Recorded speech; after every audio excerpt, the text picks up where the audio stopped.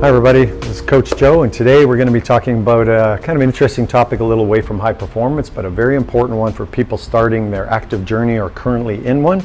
We're going to talk a little bit about health versus fitness. First one we're going to talk about is health.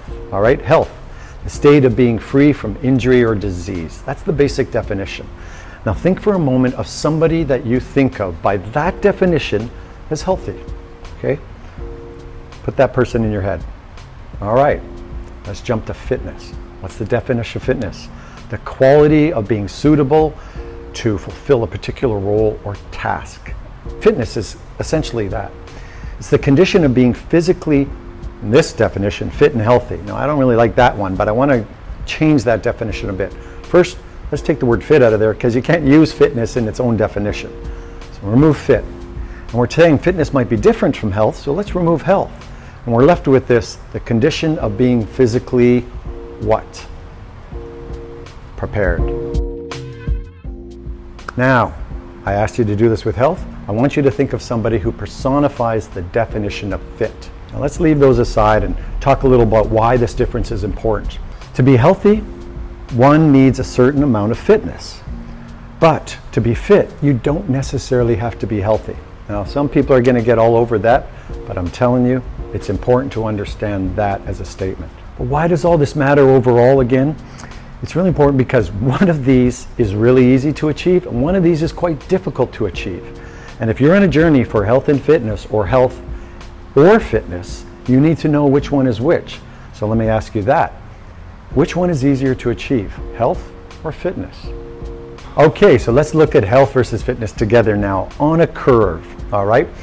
Now, a lot of people think, I've graphed out here the basic curve that shows you the line that most people think health and fitness exist on, and that is, as I get fitter, I get healthier. So we've got health over here on the y-axis, fitness on the x-axis, and obviously training over time, some level of exercise activity, health and fitness activities. If you take a look at this, we should automatically assume, okay, down at the bottom here, if I've got poor fitness, I've got poor health, right? Poor fit. We move up a little bit and I think I've got good fitness, well, I've got pretty good health.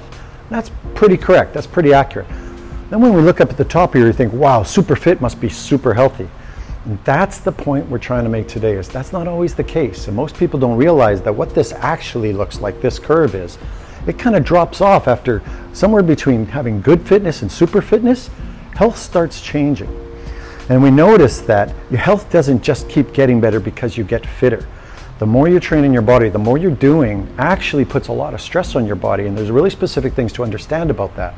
Because today we're talking about, if I got a health goal or a fitness goal, what's the difference? And so what we see over time, if you get super fit, I'm not just talking about kind of fit, some of our most elite athletes, you can actually start to see that a very super fit person shows many of the poor health attributes of somebody that's poorly fit. And so we're going to take a look at that intersecting, and what do I mean specifically? Let's look at some of the things that the poorly fit and unhealthy and the super fit and also partially unhealthy actually share. Number one, they both have higher incidence of soft tissue injury risk. One, the poorly fit get all kinds of problems, back pain, knee pains, other shoulder pains, very easily because the body can't handle much activity, sitting too long, whatever it is. Elite athletes and super fit people are constantly injured. So you say, oh yeah, well one chose to do that, and so that makes it okay. But the body's response is not okay to injury. It's still an unhealthy state.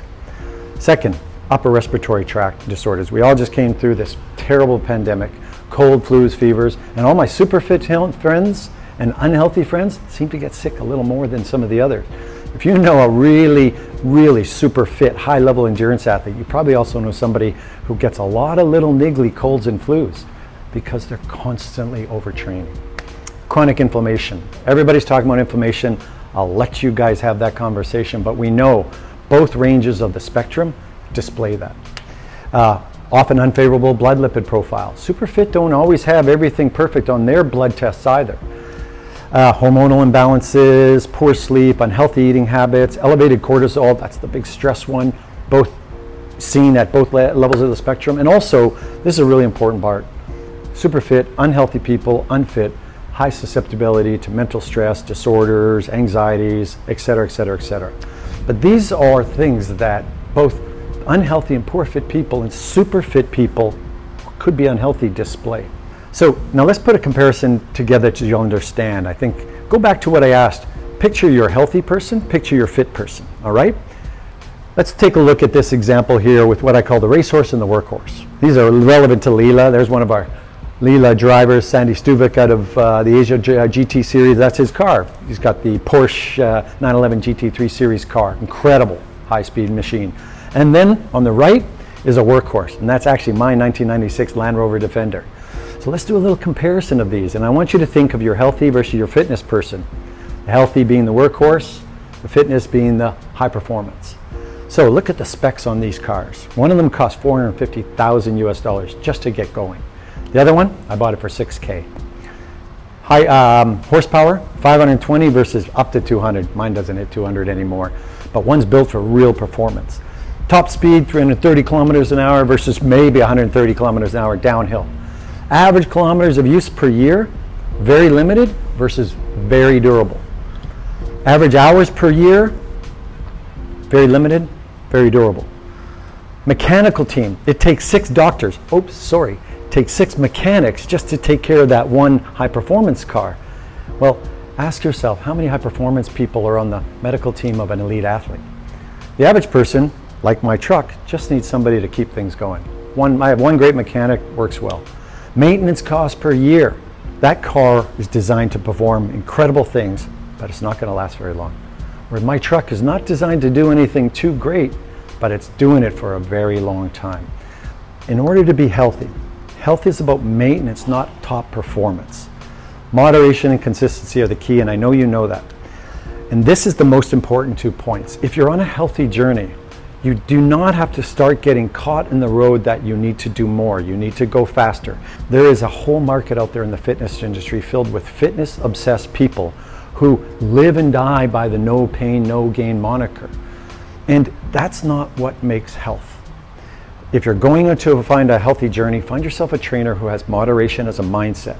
They're not looking to start you here, grow you here, end up here. It's really important to understand it takes very little to be healthy. Health versus fitness, which one is easy to achieve? Health. So to wrap it up, what does a healthy program look like? I'm not going to talk about fitness programs. There's a million trainers in the world. And again, I've been one of these guys. I know these people. We're obsessed with fitness. We live with pain. And we put ourselves through a lot that the average person doesn't. So let's take a look at what it takes to be healthy. Healthy program starts with walking. You never have to run, ever. You don't need to progress to running. If you want to, that's fine. Walking is enough cardiovascular activity to create the most important scenario your body needs, circulation. And you don't have to do it for an hour.